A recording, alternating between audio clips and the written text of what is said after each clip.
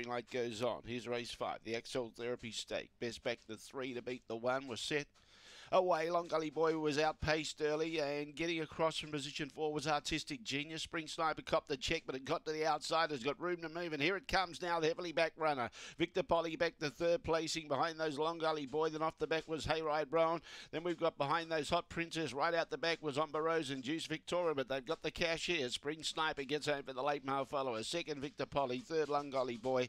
Fourth was Artistic Genius. Behind those, Hot Princess. It beat home Hayride Brown. Then in turn, Omber Rose and Juice Victoria at the tail end of the field. The time was 22.75. Began quicker than the other favourite, Long Gully Boy, but was crossed by Artistic Genius, but was able to then work to the outside and